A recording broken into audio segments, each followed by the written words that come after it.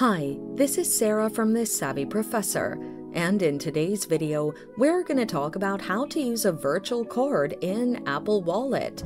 Watch until the end of the video to learn more. Open your Wallet app on your iPhone.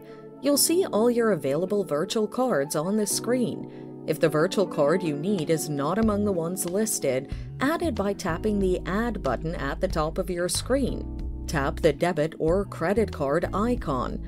Scan your debit card or record the card details in the required areas. Verify your card information with your card issuer or your bank. Accept the terms and conditions of your future mobile payments for the virtual card. Verify the information you've provided by selecting Verification by Text or Call. A code valid for only 10 minutes will be sent to your iPhone. Once you enter this code that you will receive, you can start making payments with your Apple device.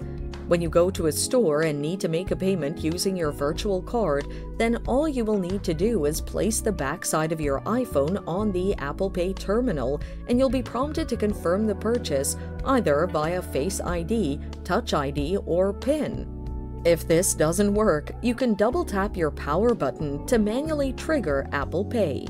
So there you have it. I hope this method makes using a virtual card in Apple Wallet easier.